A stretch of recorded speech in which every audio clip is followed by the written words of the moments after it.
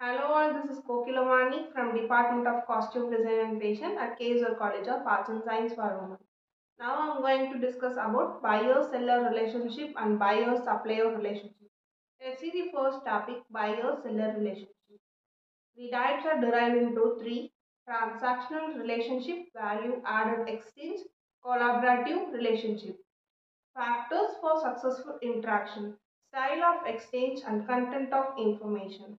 Transactional relationship focus, timely exchange of basic product at a competitive price. One time only exchange and less loyalty to particular supplier. Little interest to extend relationship. Transactional relationship preferred when availability of many supplier, stable supply market, purchase decision not complex. Purchase considered less important for achievement of firm objective. For example, stationery material. Transactional relationship advantage and disadvantage. Advantage of transactional. Relatively less purchasing time and effort required to establish price. Lower skill level of procurement, personal requirement. Can react quickly to exchanging market economical conditions. Disadvantage of transactional relationship. Expanding and motivating income quality. Provision of minimum service by supplier. Supplier not motivated to invest time and energy for development of buyer product. Less effective performance by supplier. Value added exchange. Complete understanding of the present and future needed of customers and meeting the needs better than competitor. The groups made by selling firms. There are three groups: A, B, C.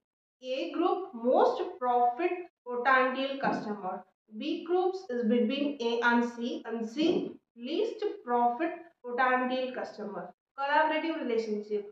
Building a strong social and economical service and technical ties between customers and supplier firm. Purpose increase value and lower total cost and achieve mutual benefits. Joint problem solving and integrations of process of two companies. Two important factors are there: trust and commitment. Collaborative relationship advantage.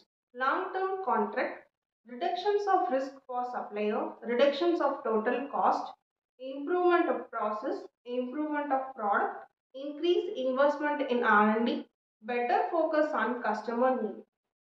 The second topic, buyer and supplier relationship. Purchase supplier relationship.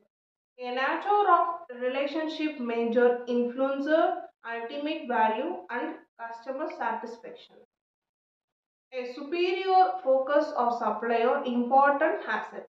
Sound marketing policy, development of goodwill. Goodwill, the brand's advertising and regular calls by salesperson, relations of marketing.